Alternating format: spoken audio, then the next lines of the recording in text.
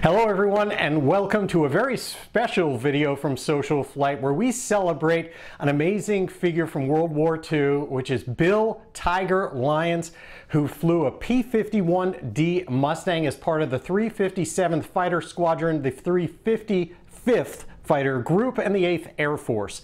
I had the good fortune of being able to meet Bill through a connection of a gentleman by the name of Mark Murphy, who flies some amazing historic aircraft, one of which is painted in the livery that Bill Tiger Lyons flew in World War II. And so he made the connection, and I was able to go down and actually meet Bill when he gave a presentation on how to fly the P-51 Mustang. Bill is 100 years young as of the making of this video, a truly amazing individual. I will say, he flew 63 aerial combat missions. He had 3 aerial victories. He was awarded the Distinguished Flying Cross, Air Medal with 8 oak leaves, 2 Presidential Unit Citations, and 5 battle stars to the EU Theater, the European Theater ribbon for his service. Really, really an amazing individual. And so with that, I'm going to turn this over so you can see the presentation that we attended directly with Bill Lyons, and he will be coming on our show on SocialFlight Live soon, so stay tuned for that as well. With that, I'd like to introduce Bill Tiger Lyons. It was my first week here at Kendall, and I went down to the lunchroom, the bistro, to meet Carol. And there were a few seats empty, and we took 2 seats. And opposite on the other side of the table was a resident, another inmate. Anyway, I started to chat, and I said, "We're new here." And he said, "Welcome to Kendall." And as we spoke, I detected that he had a Teutonic accent, German. And I asked him, are you from Germany? And he said, yes. And why? I said, I know Germany. I flew over it quite a bit. And he said, during the war? And I said, yes. And he said, and I was a teenage ground crew anti-aircraft gunner trying to shoot you down. And we looked at each other, and we reached over and shook hands. And that was a very meaningful moment. I had nothing against this fellow years ago. He had nothing against me, and yet we were trying to harm each other. And I saw the absurdity of it, the almost obscenity of it. And here we were going to live in the same place. And I would like this presentation to be received, and I'll try to make it in the friendly spirit and that handshake had. And I would appreciate it if you would accept it in that way too. It is not a wartime exaltation. It's much more, I would like to say, factual. That's all. But my feelings are quite different today than they were then, and I understand more. And but this all happened, and they're all facts, and you should know them if you don't. Okay. Okay. Let's learn to fly the P-51 Mustang fighter plane at Kendall. Oh, at the bottom, Bill Tiger Lyons. I'm no longer Tiger. I am, no, I'm a real pussycat. Okay? So, okay, let's go. And this is the Mustang.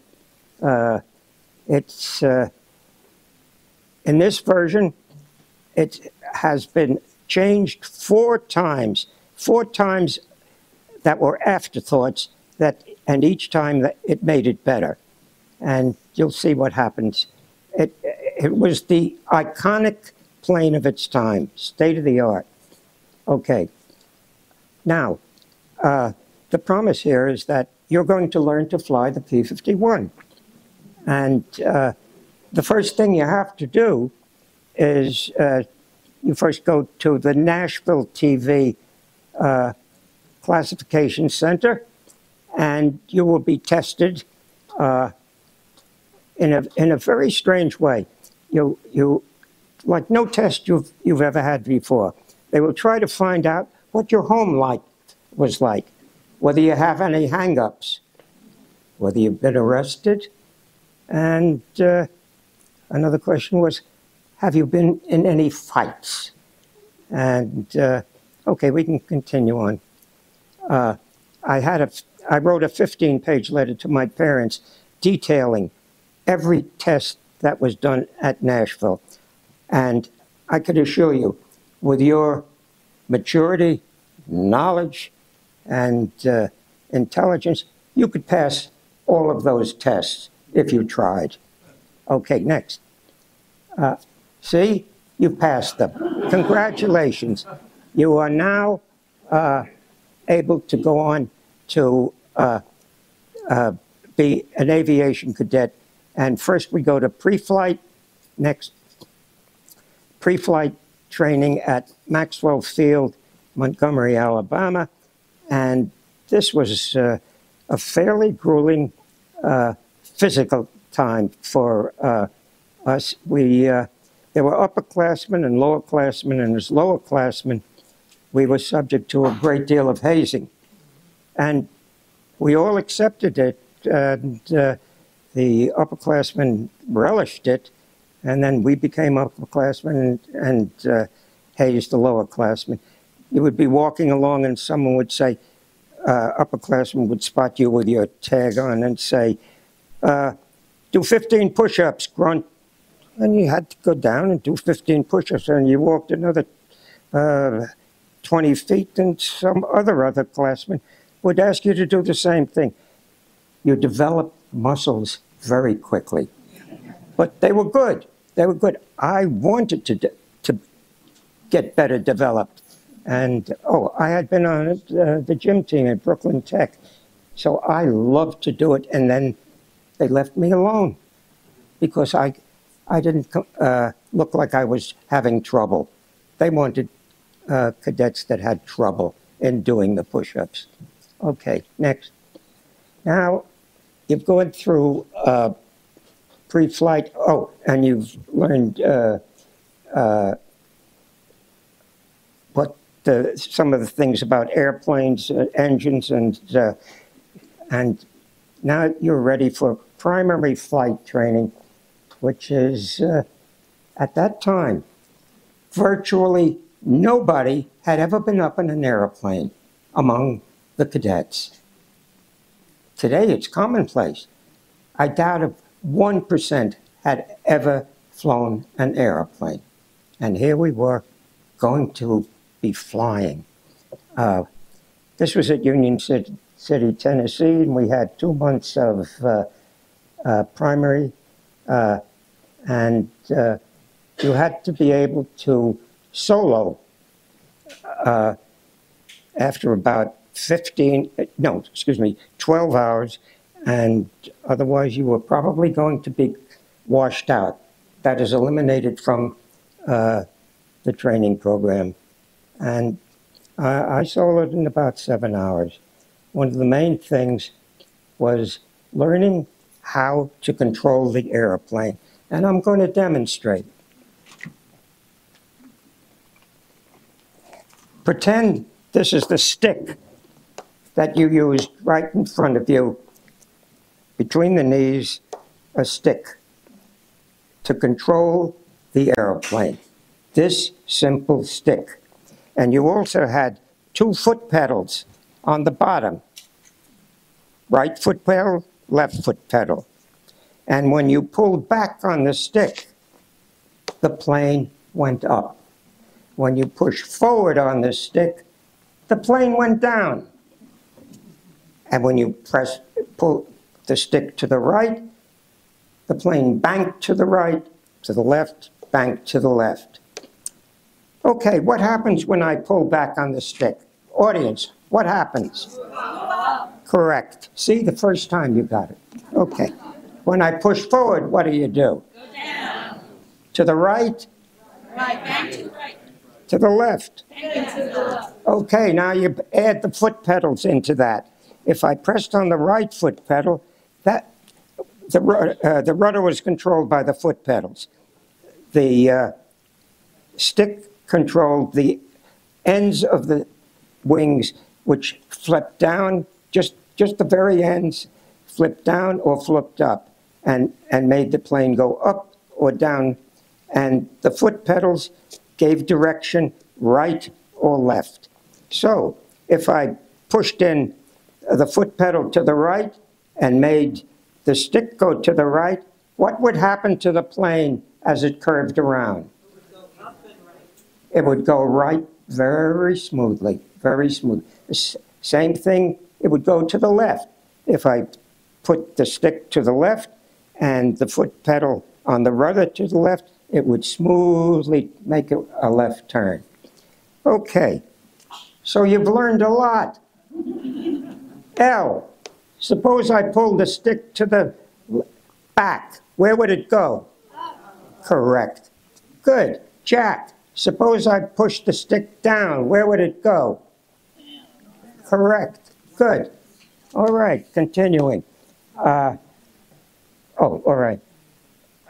After we passed primary flight training, we go on to basic flying, basic flight training, and these planes had 200 horsepower.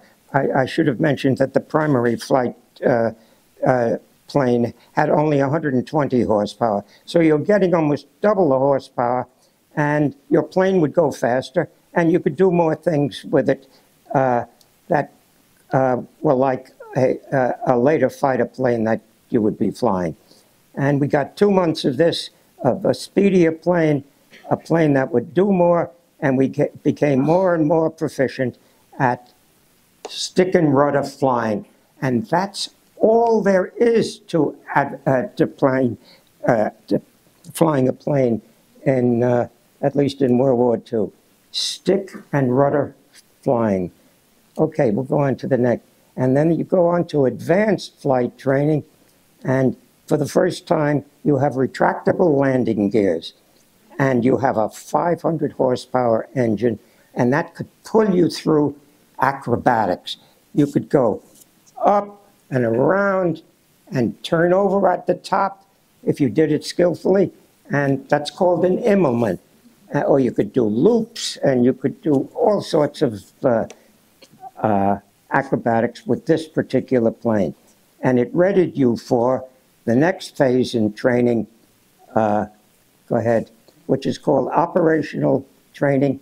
And there you had your first fighter plane, war-weary P-40s that had 1,100 horsepower, but it was a real fighter plane.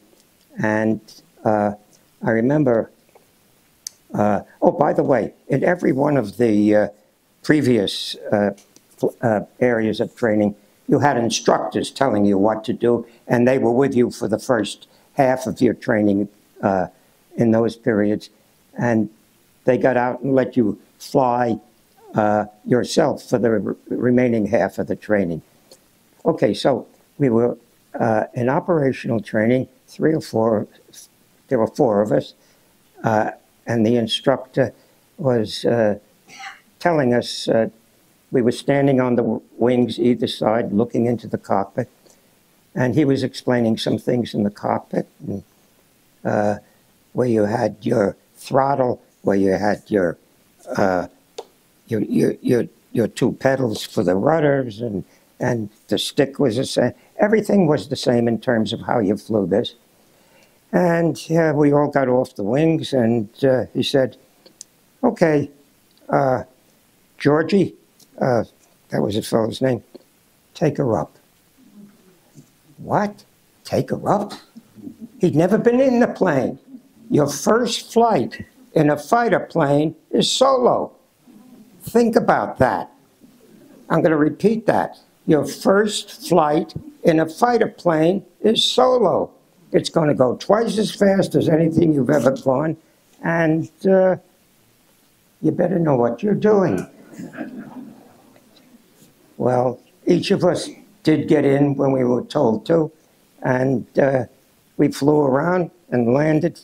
Everybody landed safely, and it was a great feeling to be able to do that. And at operational training, we got another 2 months, and then we go on to the next plane, which was the P-51. Look at that. Look at that frontal area. It's all wing and a little bit of fuselage, and that's what someone might see in his rear view mirror. And you don't ever want to see that, the rear view mirror, if you're the enemy. That's what you would see. A beautiful, sleek airplane, very little frontal area, a very thin wing, and, well, 8 machine guns. Okay, 6 machine guns, sorry. And this was the more daunting part of flying. And this is a P-51 cockpit, all right? As I say, it seems to be daunting just at the start, but then come closer. Oh, wait a minute, don't go yet. On the right are your flaps down. Where is it? Oh, I don't have my. Don't ever behave like this in training. Okay. No, I want to go to the right, all the way to the right, lower right. That's where your landing gear is, and it's just a crank, and you push it down, and go to the left alongside the upper. Go a little up to the left, and that's where your throttle is. And there are 3 things on the throttle. There's your gas, your prop pitch, which enables you to take a bigger bite out of the air by turning the propeller sharper into the where you're going, into the wind. And the third thing is your fuel mixture. You can enrich your fuel mixture or lean it out. You lean it out when you're cruising at a fairly constant speed and want to use up less gas and so forth. All right, now go to this. Okay, we're closing in on the dials. These are the things that you look at all the time with glances, Now, you can't read every dial all the time, and yet you have to know what all the dials are doing. So you learn gradually where the needle is pointing when it's in the right area of each dial. And when you learn that, you can look at this whole board, this whole array of dials, and you know you're doing the right thing. If the needles are pointed at the right angle, that's it, you can't tell the pointers, at the right angle for each dial. And it became second nature to just glance at, well, a little faster than that, but glance, because most of what you're trying to do is look around to see what's going on in the sky and try to spot any enemy aircraft whenever you're flying. And we had swivel heads for that main effort. Okay, next. That's the fuel Where are you gauge, going? right there. That's what? Tell them about the fuel tanks and the fuel gauge right there. Do we have enough gas? Okay. Anyway, there's your stick down there. Show that, please. See it? Well, you made it harder. Okay, there's your stick. Now show it in the dial area. Okay, do you see it? Much bigger. Okay. So you've already learned how to control an airplane. You know what your foot pedals are for, the rudder. You know what your stick is for. Go right, left, bank, pull back, go forward, push forward. You know how to fly a P-51 fighter plane. Okay? And I applaud you. I applaud you. All right. I'm going to now do a little history. The air war in Europe first in 1940 was the Blitz against England, and the Spitfires were able to down many of the planes that Hitler was flying over and dropping bombs indiscriminately. And the Spitfire was a superb plane that had a low wing loading. It had a wonderful engine, wonderful, the Merlin Rolls-Royce engine, which was 1,650 horsepower, and could pull this rather light plane through the air beautifully, and very often outturn the Messerschmitts, and because it had, as I say, this lower wing loading. A light plane. Okay, next, 1942 is when daytime bombing by U.S. bombers started to come over to England at airfields all over East Anglia, and were sent against Germany. And they had the P-47 fighter escort, which was an excellent plane, but I'll show you had a shortcoming.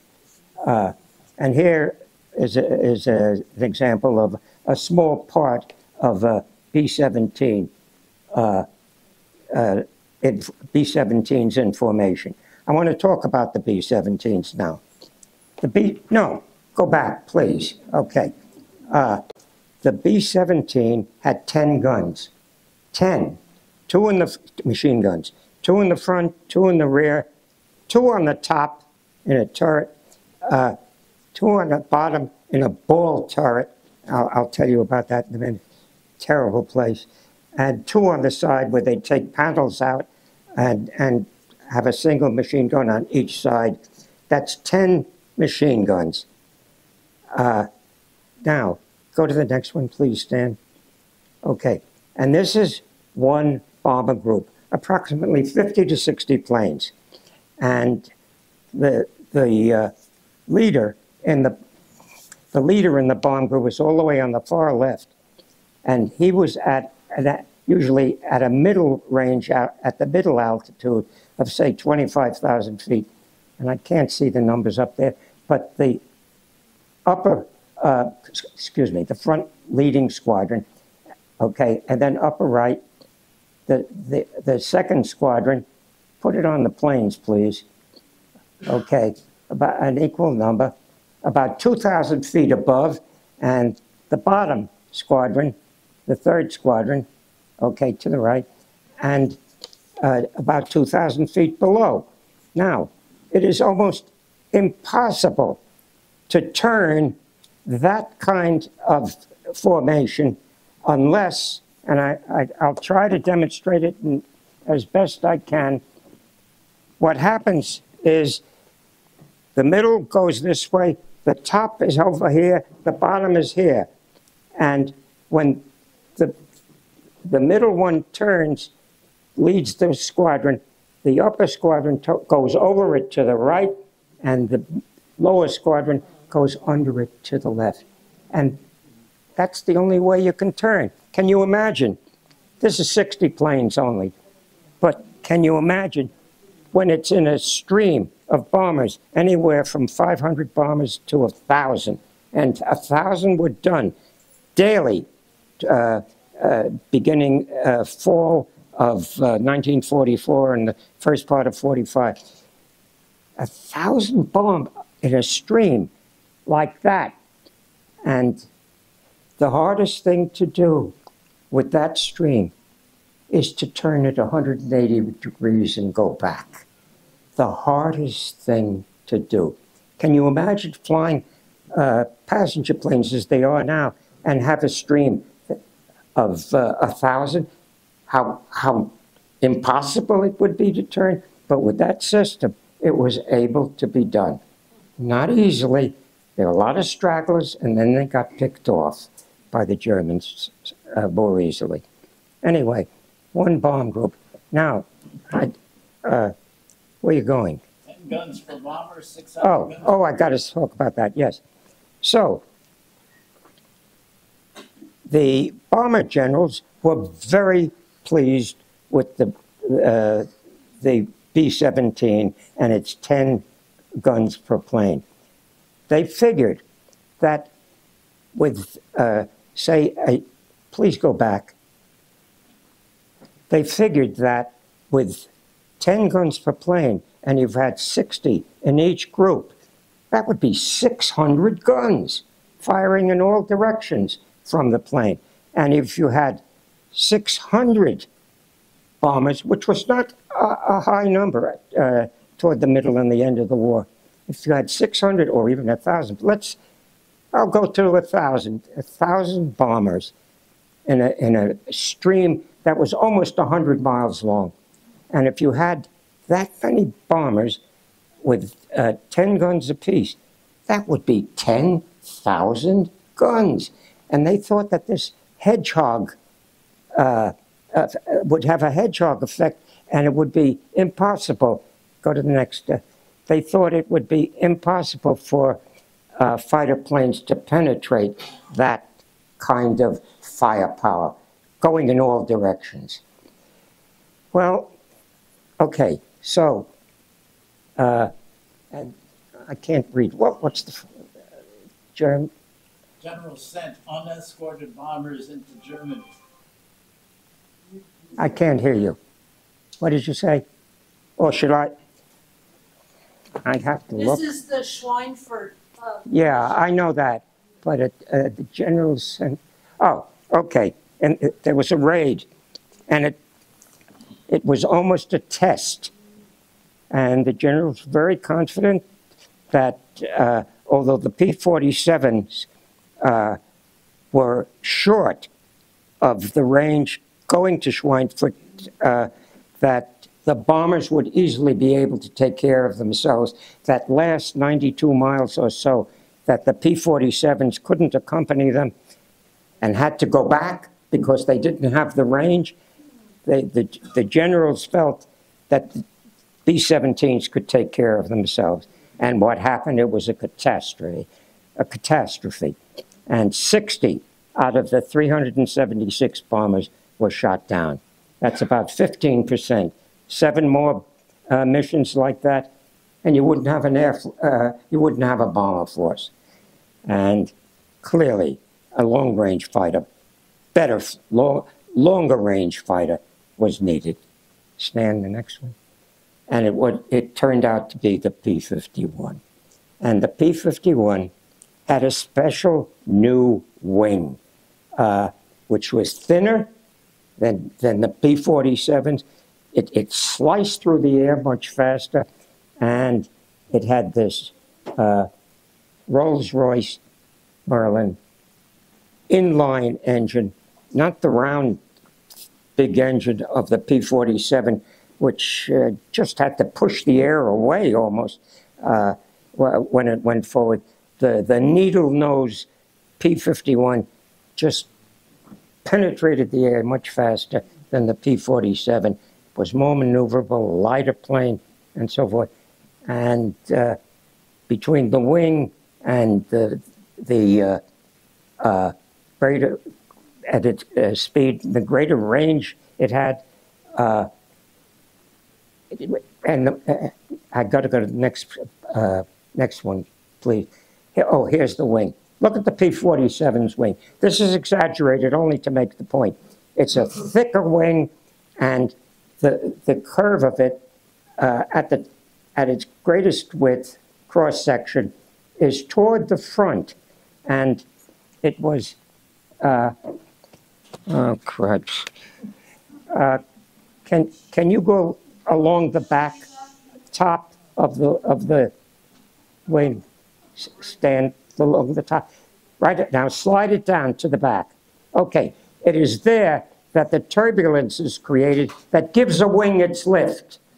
When the wing goes through the air, the back part of it lifts the plane. That's what lifts an airplane.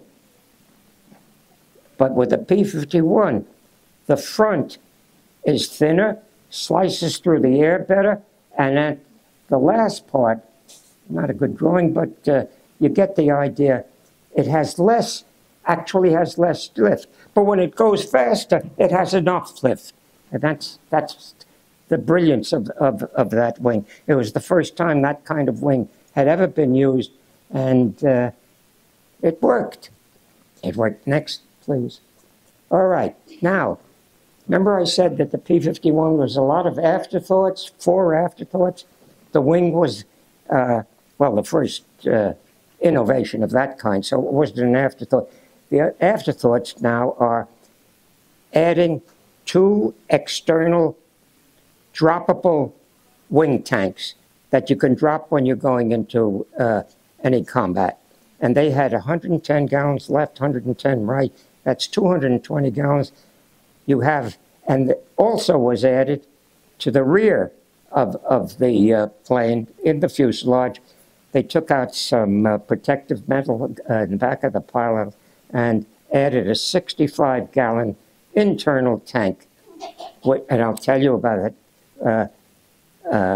So you had about 250 gallons to come back because you went into the target all the way on your external tanks, and coming back, you used your internal tanks.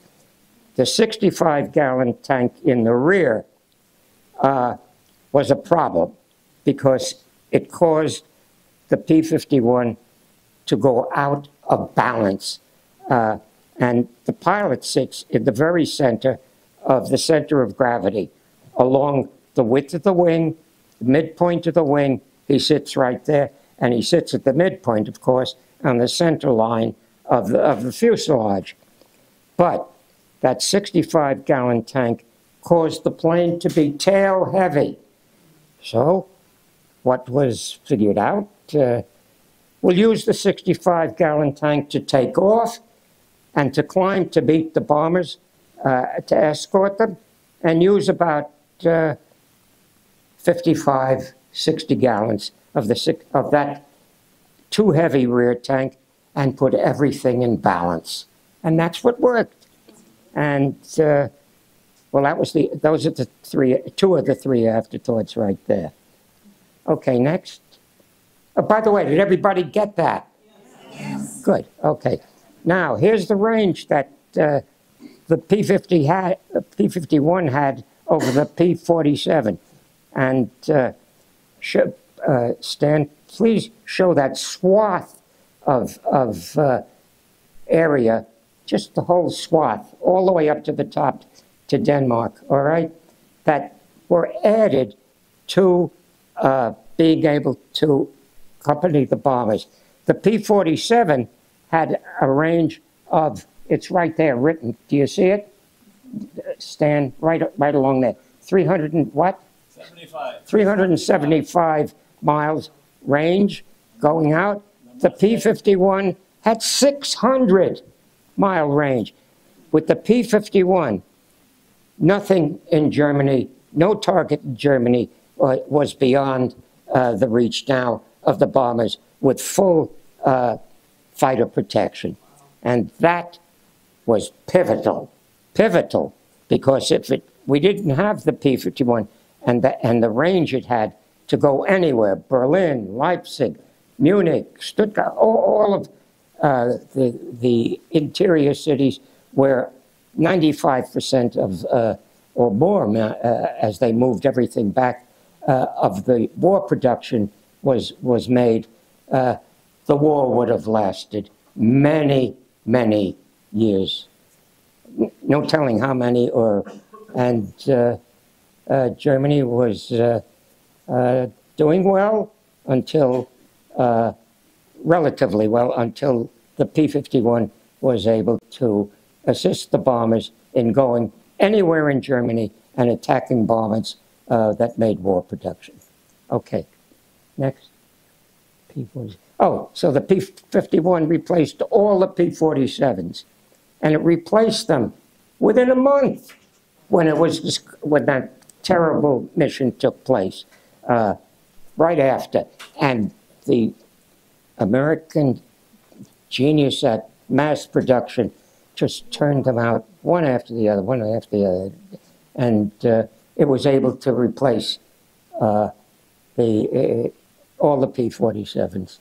And the, is that right? Destroyed the Nazi war production. Yeah, good. Oh, thank you. Okay, next. Let's go a little deeper into what the P-51, 6 machine guns and 84 bullets per second per gun. 84 bullets a second. You take 50 caliber bullets and you hold 84 of them in your hand. You've got a handful. And if that hits anything for that second, it just tears right through it. Yes. Okay, next. This was interesting. The guns were angled in to hit a point, so that the bullets would hit a point 250 yards ahead and then splay out 250 yards further. And this, to me, caused a problem. I had, Stan, go to the next one. I just want to see what happens there. Again. I want to highlight this. Aim your plane. Yeah, I know that, Stan. Okay. When you fly at, if you're flying at total right angles to your plane, to your enemy plane, and you fire directly at it, the bullets won't reach there in time. They will always go behind the plane you're firing. At a tenth of it, at a full second, there are 600. You go 600 feet in a plane when you're flying at 400 miles an hour, and it would be impossible to hit that plane from any distance if you were flying directly at it. And at a tenth of a second, you would be, the plane would be 60 feet away. You have to fire in front of the plane, not aim at the plane, but aim your bullet stream in front of the plane by eye. Could never use a gun sight in that way and hit a plane the way they trained you. And that's the way you hit the plane. You fired in front of it. Of course, when you were firing more behind the plane, you didn't have to worry about that, or at a shallow angle to the plane, because you could just aim at the left side of the plane. The bullets would hit the right side because it would be going at another 60 feet. It would hit in the middle, whatever, and that's the way you fired at an enemy plane. You fired where it will be, not where it is. You fire it where it will be and let him fly through the bullet stream. Stan, could you go? A little bit on combat tactics. You flew in groups of 4 called flights. Two elements, a wingman and his, a flight leader and his wingman, and then the number 3 and 4 and his wingman. And you tried to stay together as much as possible. It was almost impossible to stay together in a melee. And when you went into battle formation, you flew about a quarter of a mile apart for each plane in order to give maneuverability, because you can't stick in a flight like that and do anything. And next, please. Now, ask the audience. What is one thing that's missing in all this? Hello? The pilot. Yes. But you're the one who can control how you go and fly in a P-51. You've already learned through primary, through basic, and through advanced flying, your stick and rudder. Your stick and rudder works exactly the same in the P-51 as it does in that slow primary flight training that you learn stick and rudder and your pedals for the rudder. Okay? Are you convinced you can fly? Yes. I'd like to hear a real yes. Come on. Yes. See, Stan, I told you they were good. Okay. All right. I can't read the damn thing. Crew of one. Yeah, oh, you were the pilot, navigator, bombardier, and everything, because it's you could only fit one person in that cockpit, barely. It was a tight cockpit, and I can't read the bottom either. Stan, say something, please. The combat success depends on teamwork, Yeah, initiative, yeah, ability to improvise, yeah. aggressiveness, Aggressiveness. instant response. Yeah. There he sits right in front of you. No, I'm a pussycat. Okay, next. Flying the P-51. Now, it was non-pressurized. You fly today in airlines that are pressurized. You breathe the air, and it seems almost like the same as it on the ground. When you're flying at 25,000, 30,000 feet, the air is thinner and thinner the higher up you go, and the temperature goes down drastically. Temperature at about 25,000, 30,000 feet is 60 below. 60 below.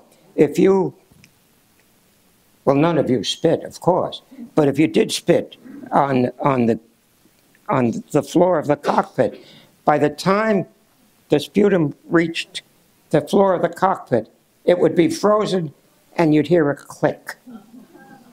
I never heard it, of course. Okay. And there was an effect of having the tight seat belt. There were no shoulder straps. Just one seat belt as tight as it could be across your thighs and into your belly. And the result was, after a mission, when you got out, your buttocks would feel like they were concrete, made of concrete, and it was difficult to walk. And it took a good maybe 15 minutes before the blood would come into it normally. It wasn't uncomfortable because you didn't feel a thing when you were flying with this tight thing across your stomach, across your thighs. Okay, So Bill, and then Bill, you were flying from 5 hours to 6.5 hours. yeah. Politely, can you describe hygiene? Well, I'll describe it.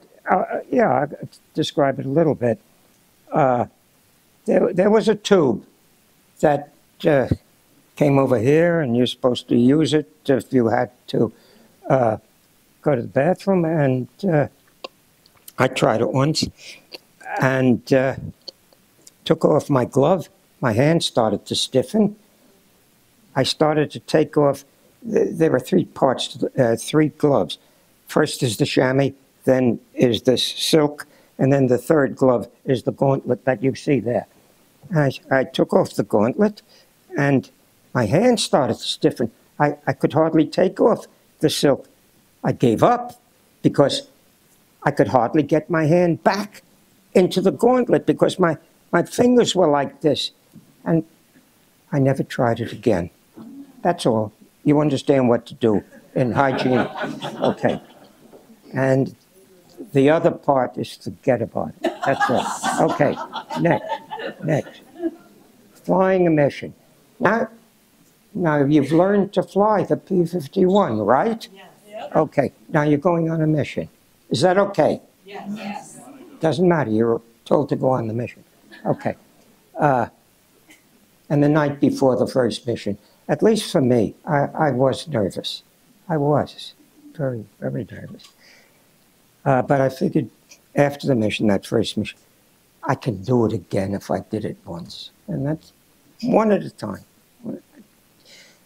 Yeah. Night before, here's what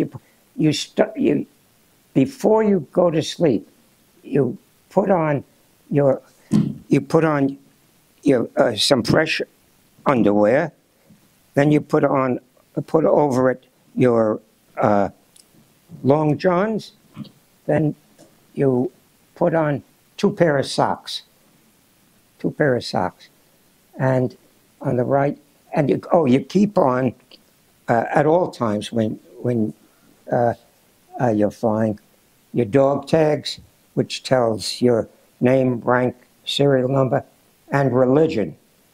Catholic, Protestant, and Hebrew. H for Jewish. Okay. And I can't see the other things. Wristwatch. Wristwatch, yes. Thank you. You can call it out. Okay. And no other ID. No evidence where you're from. No evidence of your unit or anything like that in case you're captured. And you're never supposed to reveal anything like that. Okay, next. Now you're suiting up. Okay, first thing, put on your shirt and tie. We wore a tie. I swear. We wore ties. Some guys didn't, but I did. Who knows when you might need a tie? And you're laughing, you think it's for something pleasant. No, you need it in case you need a tourniquet, something, if you got damage flying, bailing out, and you were bleeding or something. Okay, so I can't read the damn. What is an escape photo? Okay, escape photo, you're going to find out in the next sequence. But there you see the A2 jacket that I wore, and there's my flight suit. Over there, on the far side, is the flight suit I wore. If you can see it, you can. And the A2 jacket hanging. Okay? Okay.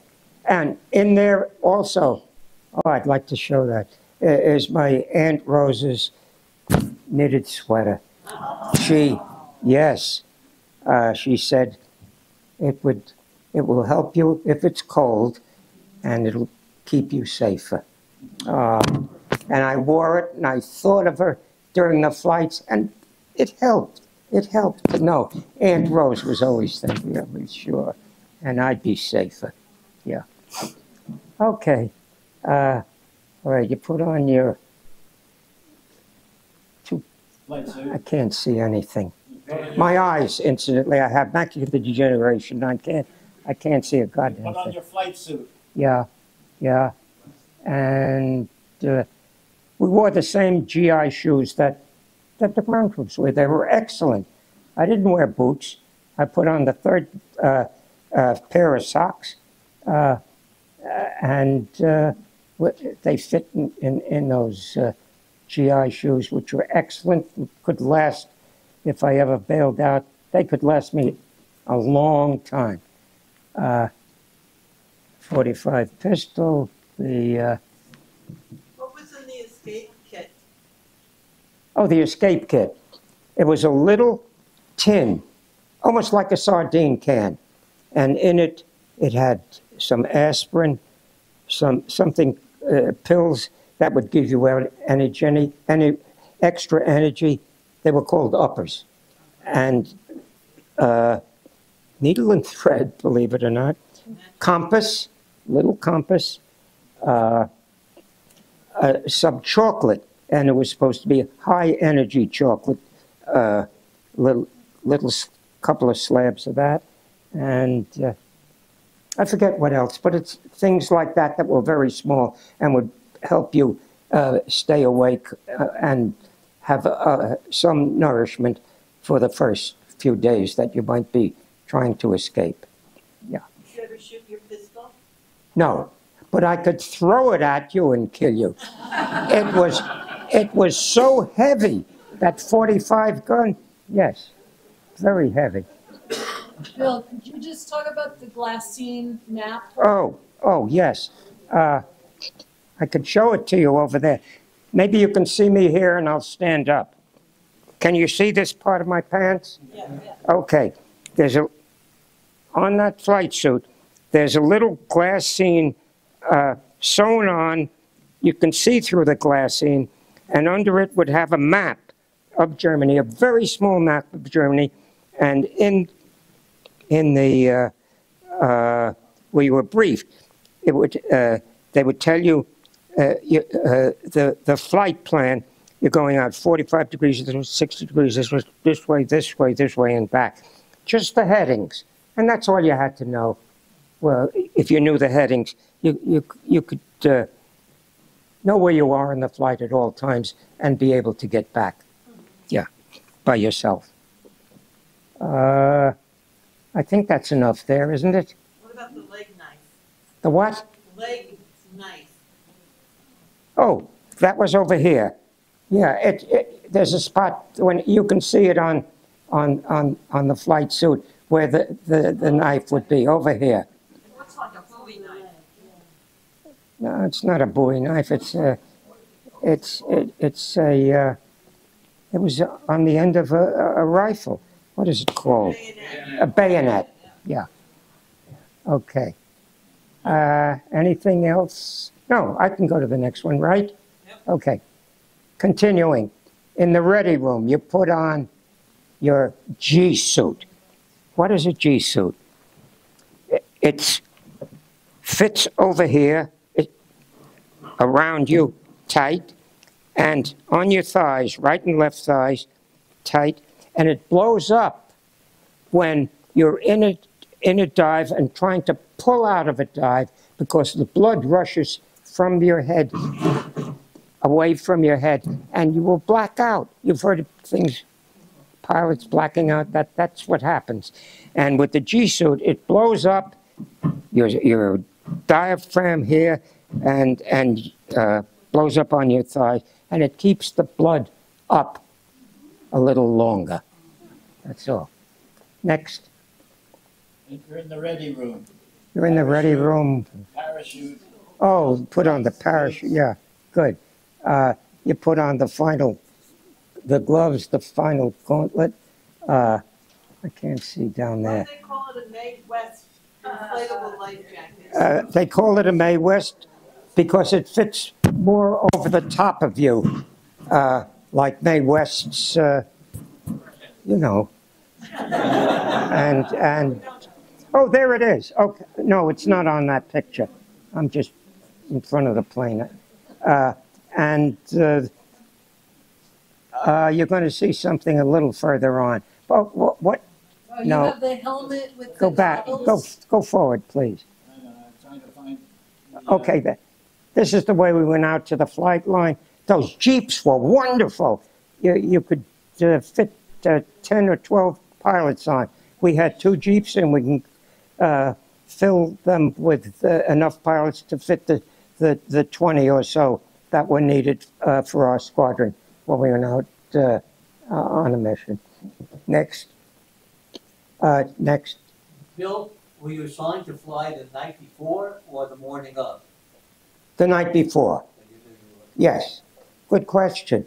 Yeah, it had an effect, and you knew not to do something the night before to drink too much or stay up late, and you prepared for the mission by going to bed early. Okay, not too early, but early. Okay. Was this up before? I can't. No. The Okay. checklist. Checklist. Damn. I'd like to show you tell you, but I'm not capable of reading this damn thing. It says before. Can you say it, please, Stan? Before taxiing out, you'll hook up the radio and Yeah. the helmet earphones. Yeah. and I'm just going to highlight. Oh, that's Here's good. the helmet, Yeah, and then you would hook up. You would set the seat height. yeah. I had to raise it very high. Oxygen mask, and you turn on the radio mic, which is in the mask. Could I stop you there just a little bit, Yeah. Stan, if you don't mind? You will notice the oxygen mask hanging off my face. That covering is chamois, because if you had that rubberized oxygen mask pushed against your face, it would sweat and it'd be very uncomfortable. But with the chamois, it worked well. And the microphone is right in the oxygen mask, that little round thing at the bottom. That's the microphone, intercom microphone with other planes in this squadron. And to the left of that, you can see what looks like a silver handle. That's when you jump out, you pull that. That's the ripcord for the parachute. No, you're not there. Are you there? No, you have to be in. Yeah. Do you see it? No. Oh, okay. I'm not going to. Oh, there it is. The handle. Yeah, well, you can see it there too. No, that's just tightening the parachute. That's not it. That's the handle. You told me It's upper. It's above that. Believe me, we had a handle to pull the parachute. Okay. Okay. Now, preparing for in the cockpit. You Yes, okay. Wait, tell them about your rear view mirrors. Oh, yes, you have to adjust. There were three rear view mirrors. A left one up here to look to the right side, a right one up here to look to the left side, and a central one to look directly back. You were looking at those rear view mirrors as much as you were, more in fact, than you were watching, glancing at the dials. That was what was more important. You could see forward and left and right easily, but you needed the back to help if you were a wingman for yourself, and if you were the flight leader, to also sort of glance at your wingman, make sure he was in position. Bill, every pilot is taught to use a checklist. Why didn't you? We didn't have checklists. It was all memory. We counted on the crew chief to have the plane in shape in every way. The checklist is for checking the engine and knowing how much, loading the bullets. Make sure you're fully equipped with enough bullets. Sometimes it. So basically, yeah. the crew chief used the checklist. Crew chief did everything, and he didn't have a checklist. I never heard of one, but every plane I ever flew, and any pilot ever flew, I never heard a complaint about a crew chief.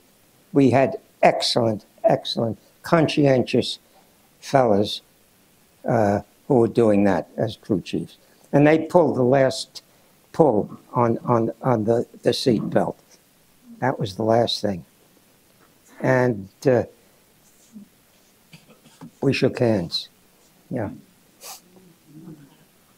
Next. You taxied out to the runway in Oh. order of takeoff?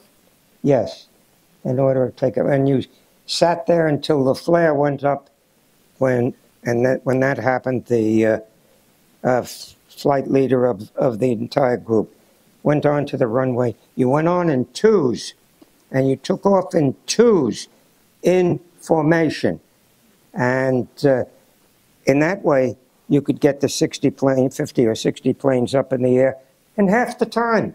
And in about 3 minutes, we had the full 3 squadrons ready to go out to rendezvous with the bombers on the Dutch coast, usually. Yeah. Go. Oh, when you on the throttle. Well, I just wanted to point out that in 3 minutes, 50 to 60 planes took off. 3 minutes, 50 to 60 planes got in the air. That's amazing. Yeah, in formation, as you'll see. Yeah, because the flight leader would do a large circle around the airfield, and you would cut him off as you came off the runway.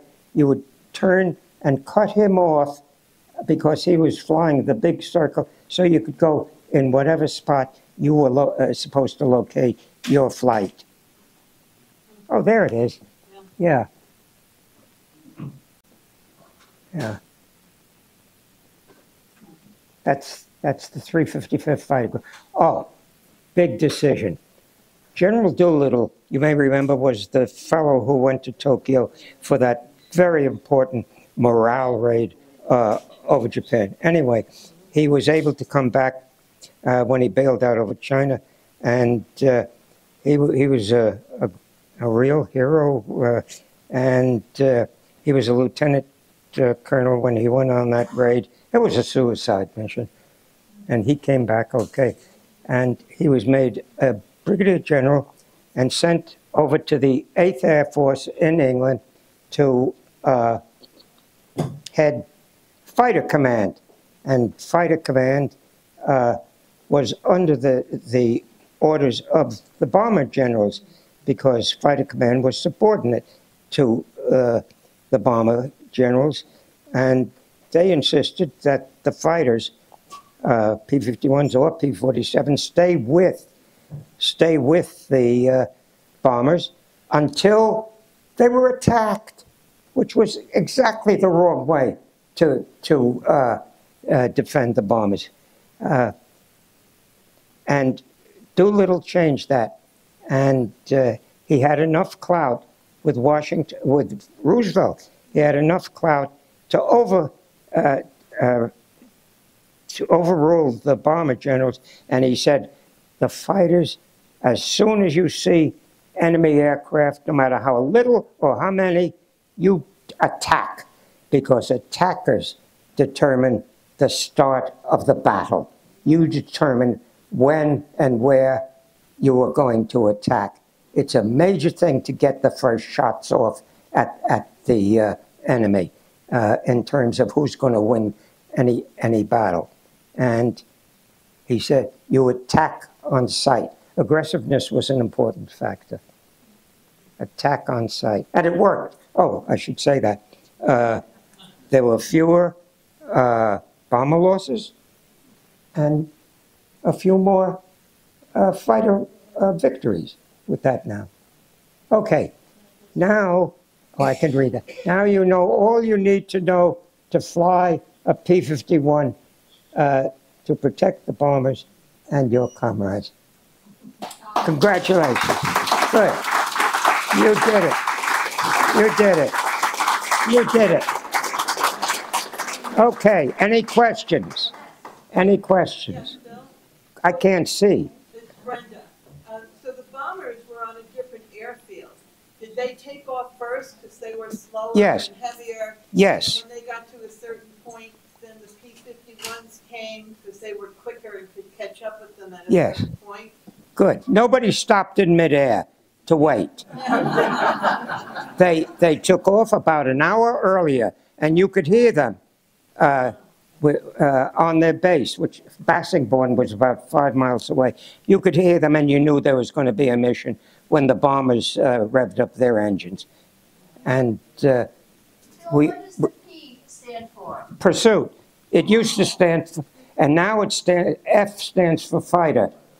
It's supposed to give a greater range of duties when you use the F, which was started, I don't know, Korean War or soon after. Any other? Go ahead. Yeah, Bill, I have a question. All of the dog tags had the letter for what religion they were. So if you had an H Yes. on your dog tag, would that pose a problem if you were captured by the Germans? Yes, supposedly it would. Some guys didn't wear their dog I tags. would think so. Some guys did not. I did. Okay, question. What? Hi, Bill, I'm Donna. I have a question. I know how to fly the plane up and down and left and right. Good. But I don't know how to land.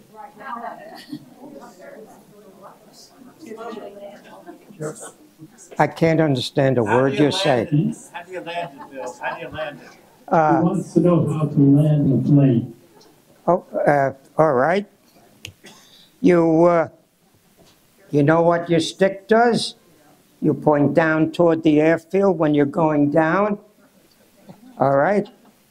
As you near the airfield, you use your rudder pedals and your stick rudder combined. You go to the right a little bit and circle, and then you go to the left to go straight with your stick. You go around the airfield, and you come in on the runway you're going at. What we use, let me explain it better. When we came in to land, we landed in fours, and we buzzed the edge of the runway. We went up, and each plane would go up and wide around. Second one up and further wide around. Up 4 planes coming in one after the other, and I don't need to tell you how you use your stick and rudder at this point, but you went toward the airfield slower and slower and slower. The P-51 was not easy to land because you couldn't see in front of you when you tried to make your 3-point landing, and that was the prized way to make it, not on the wheels. Make it in 3-point lightly, so you do the least damage when you. Some guys came in on the wheels, and I thought they hurt the plane. But you come in slowly, slowly, slowly, and you look out the right eye, and you look out the left eye at the same time, like this, almost, because you can't see in front of you, and you get used to it, so you know how far you are away from the right side of the runway, you know how far you are from the left side of the runway, and you look at, now you're looking really at your airspeed. You don't want to drop below 90 because the air will be going over the plane, curved wings, enough to keep you up. You want to land at about 90, going forward, using a little bit of more gas on your throttle, then less gas, more gas, more gas, less gas. Doing that gradually until it just drops so nice, right, and 3 points, and you roll and you lift up. Oh, I didn't put down my flaps. I was wrong. I put down your flaps to make your speed lower all the way down in your descent, and as soon as it touches the ground, you lift up your flaps, and you have no push up from your flaps to keep you in the air, and that's a good landing. When do you put down the wheels? When do you put down the wheels? After you land. Yeah, that's good. Yes, you put. Thank you. Oh gosh. Bill, a question about parachuting. Did you, in your training, did you train? Did I do an experimental parachute jump? Yeah. No. No. Nobody did that I know of. And no other training or preparation for your... No, they were for parachute soldiers. How about evasion? What? Did they do any training on evasion once you parachuted down? What you did after that? No. Like enemy territory? No. And there was no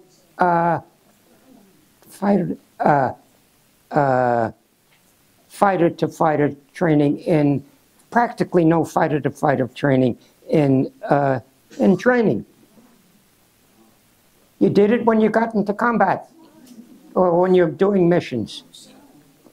Well, we shot at a sleeve, you know, one plane shooting at a sleeve that was pulled by an AT-6, and your bullets would be painted red at the front, so you could see that your plane got so many red bullets on the red bullets hit the sleeve that a tow plane was pulling, and another plane would have green painted on the front of the bullet, so everybody knew how many bullets they were You hitting. washed out if your bullets hit the tow plane, right?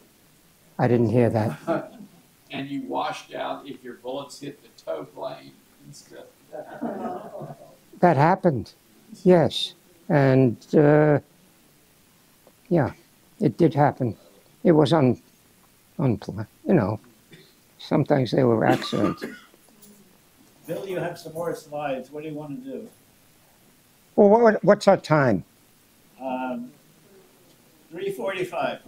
It's now 3:45. So how long have we been talking? Oh, maybe hour and a quarter. Are you want to hear more or not? Yes. Let's go. I got a question. Oh. It's Fran McLaughlin, and Hi. my question is, you were a fighter pilot, but who made the determination whether you would be a bomber pilot or a fighter pilot? How did you decide? Okay, good question. That was decided after basic training, basic flight training. It was decided on judgment by your instructors and their recommendations, how well you flew. Some guys just were natural, much more natural and able to do maneuvers than others. Some guys were not slow, I don't want to say slower, but they were much more careful. But there were some who wouldn't hesitate to rev the engine right to the red line to do things, and others who were more careful of the plane. They became bomber pilots. So I they think. were cautious, and the other ones Yeah, were okay, you could put it that way. It was considering the pilot's mentality too. So they were daredevils. No, nobody wanted to die. Oh. Lights? What? Someone turn down the lights? Turn down the lights? Lights. Okay, you asked. Okay. Okay, that's 1942. I graduated high school. What, 1944? Bill? What? What? Hold on 1 second. Am I talking? The microphone. Is it okay now? Yeah, now it's okay. Okay.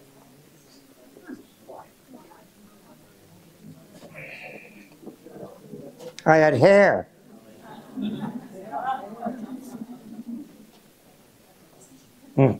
Okay, next.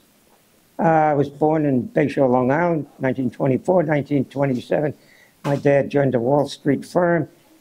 We made a lot of money. He hated it. He said it was like a license to steal. That's what he said. And he became a public school teacher. Yeah. Shop teacher, 7th and 8th grade. And he loved it.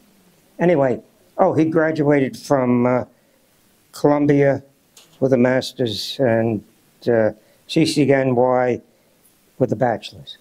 Hold on that, the whole thing. Okay, that's me. I guess about 1, and I was sucking my thumb. But when you got your wings, you had to stop sucking your thumb. Okay, that's my mother to the right, my dad standing up, my grandma Lyons to the left. Yeah, that's my dad and me. That's my dad. And my mom over there, and I was about 9. Are you an only child? Yes. I'll mention something, and it's, I think, very important. The hardest thing I ever did, almost in my life, was to leave my mom and dad to go into the service.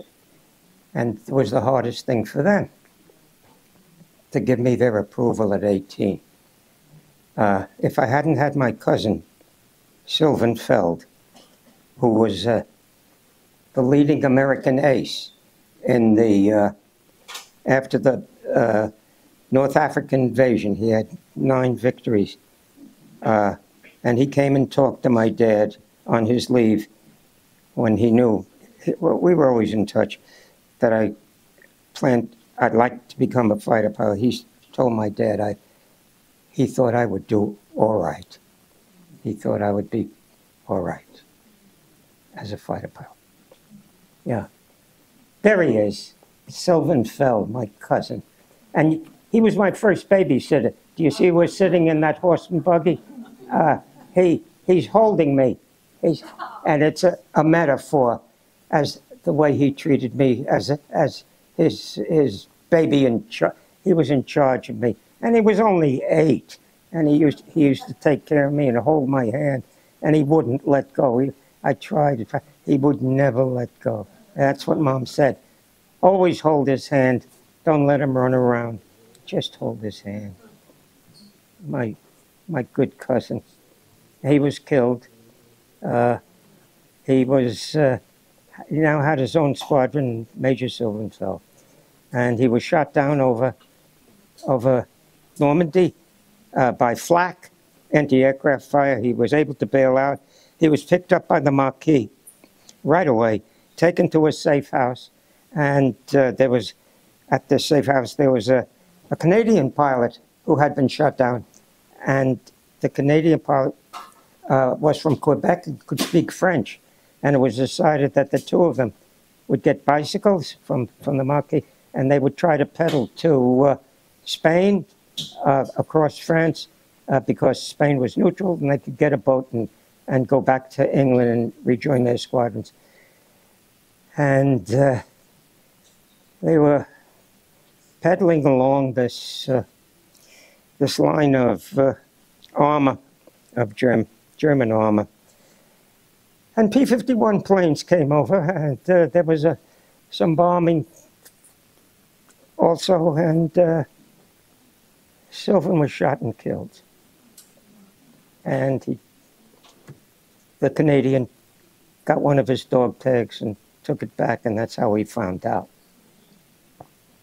And that's where he's buried. That's his grave in the American Ardennes Cemetery in Belgium. That's where he is. Oh, that's the escape photo on the right. And it was taken supposedly in Sunday best peasant garb. Little of it is shown, and it was kept in your shirt pocket. I think it said so right at the beginning of what you wore. Kept in your shirt pocket. And if you bailed out over France or Belgium or Luxembourg, it was useful because you would almost certainly get picked up by the Marquis if you bailed out in the rural areas. And they would put it in the local district identification paper that everybody had to carry who were taken over when Germany ruled over those areas during the German occupation. And that's it. Next, oh, that's my plane. Tiger's Revenge, and it was revenge, and I'm sorry that I use that word. I would like it, so yeah, it was for my dad and uncle, my dad and Sylvan, I'm sorry. And that was a Jeep incident. Tell us about the Jeep incident. Yeah, what? What? Just moving the microphone, okay. Can you hear me? Yeah, keep sliding on, there we go. Oh, thanks. What's your name? Okay. Oh, this is interesting, I guess. Okay. I wasn't on this mission. I went to the briefing anyway because I wanted to go to London, and I thought I could get a ride from some of the drivers who would be at the briefing, after the briefing. And I got into the briefing room, and my commanding officer came rushing over to me, Colonel Elder, and he said, I want you to go back to the barracks and pick up my musette bag. I left it on the bed. Bring it here now. Now. Take the Jeep. And I said, I can't. And yes, you can. You're not on a mission. Go. I don't know how to drive. And he said, his jaw dropped. You can't drive an automobile and you're flying P-51s and come. No, I come from Brooklyn. We always took the subway. It cost, it cost, listen. It cost a nickel and you could go anywhere with transfers in the whole city. No London for you. You get checked out in the Jeep by the time I got back from the mission. And that's the way it was. I didn't go to London. I called a sergeant who had the two Jeeps, and he, after the planes all took off, we went to the runway.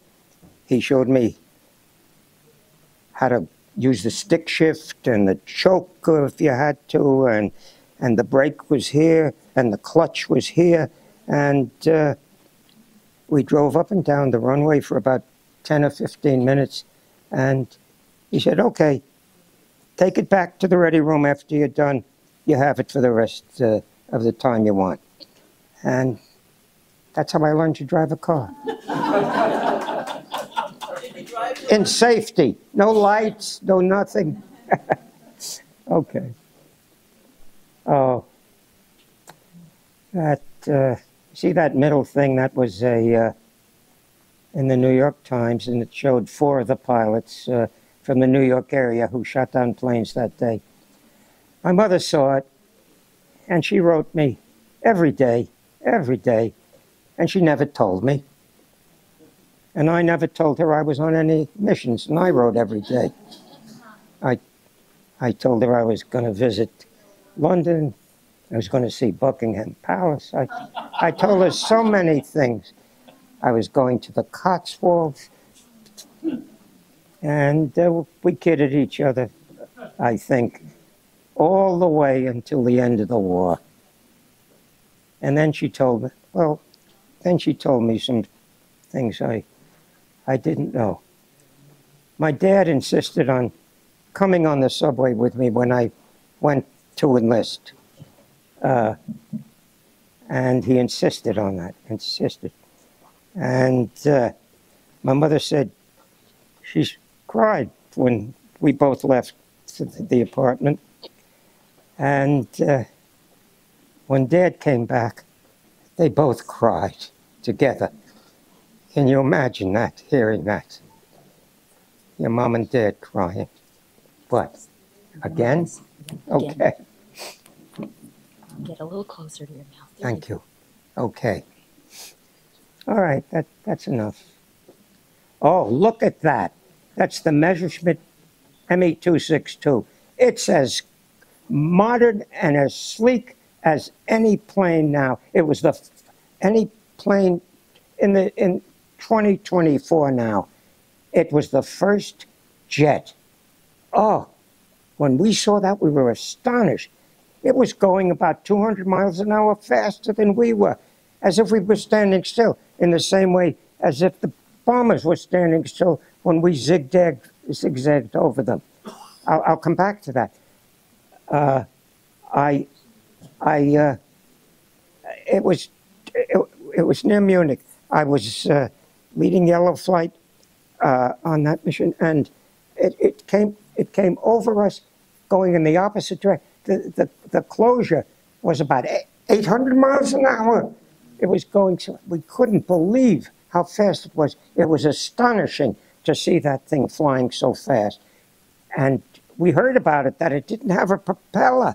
How could it do it? But it came over, circled back to try to get to the bombers, and I was able to cut it off and fire at it. I got a couple of shots, just a couple flashes, you could tell the flashes, but then it went up, and away. And I tried to follow it, full throttle, full everything, and it just outran the bullets, outran them. And the bullets were like this by that time, you know, not in that picture you saw where they're 500 yards ahead, but they were way out like this, and he was in the middle, way off, and I couldn't get him. When I got back, I spoke to Colonel Elder, I said, we should straighten out the guns and let the bullets just fire forward. We'll get everything we got, even if you had that point 250 yards in front where they all met. And he said, no. And I tried to argue with him, and he gave me his explanation why it was better to keep it this way. And that's what he said. I like it this way. And that was his total explanation. But I understood it. I understood his total explanation. Okay. There you go. Oh.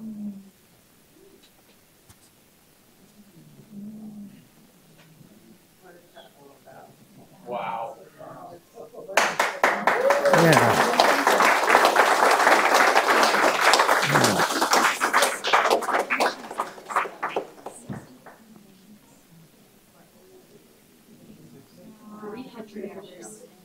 63 total. Yeah. I was very lucky. I was.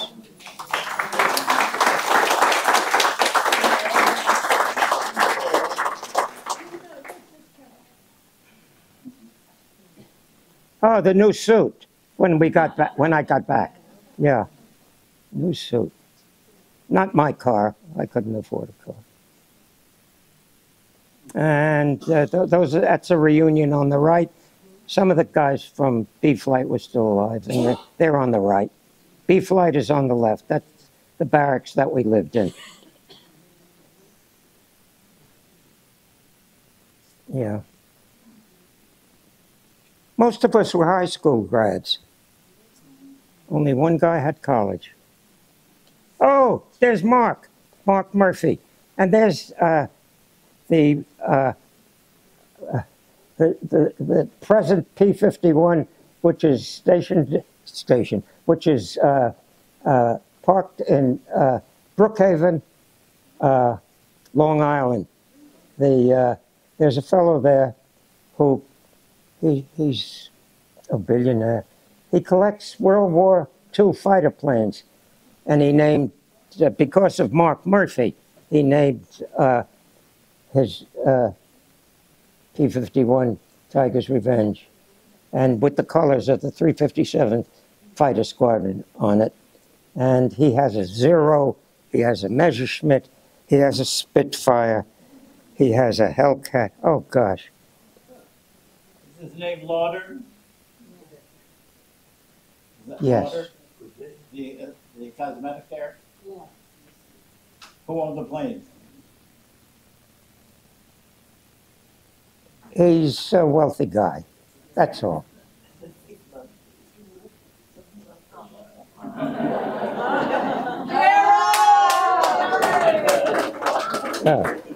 There's Carol in the back.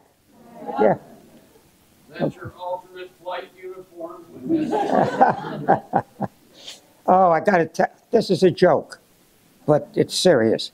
I used to be 5'7", and you could see by what I wore, when I stand up, I hold it next to me, and then there was about a half a foot of leg I'm not using.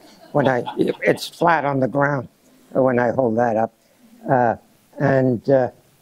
I've shrunk. My backbone from my throat to my hips has collapsed a lot. My belt is coming up, and if I last a few more years longer, I'm going to be all pants.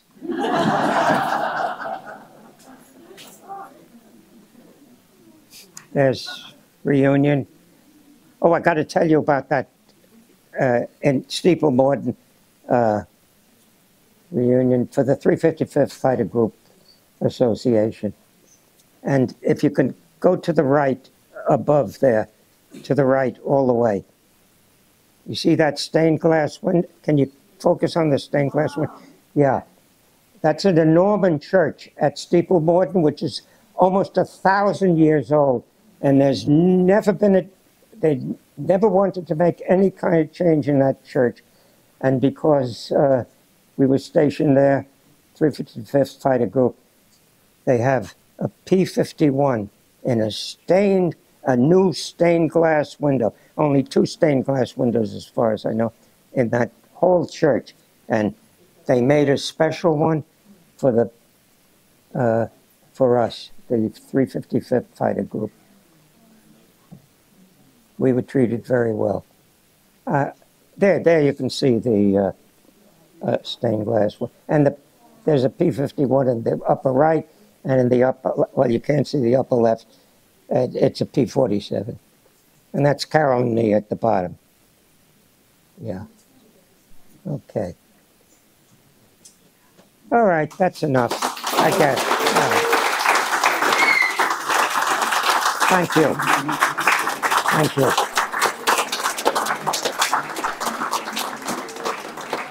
Okay. I hope you enjoyed that presentation from Bill Tiger Lyons. He is truly a remarkable individual, and if you tune into SocialFlight Live in an upcoming episode, just go to socialflightlive.com. You can register and you'll be able to join us for our interview with Bill Lyons as he comes on the show. He is truly, again, a remarkable individual. And I will say, you know, his aircraft is called Tiger's Revenge.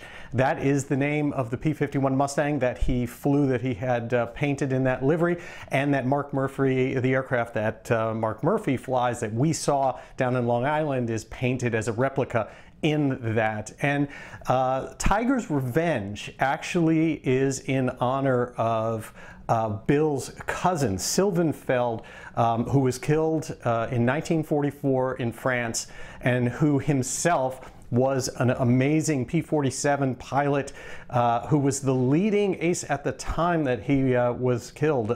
Truly amazing story. You can look up Sylvan Feld as well. And I'm very excited because one of the things that Bill did for us is he signed a piece of the aircraft here that we're building, our Titan T-51D Mustang, bears the signature of Bill Tiger Lyons inside of it. And that is a true honor to have that be part of all of the things that we're doing. And he was pretty excited to see some of the pictures of what we're doing here. And so I hope you enjoyed that. And with that, I wish you all blue skies.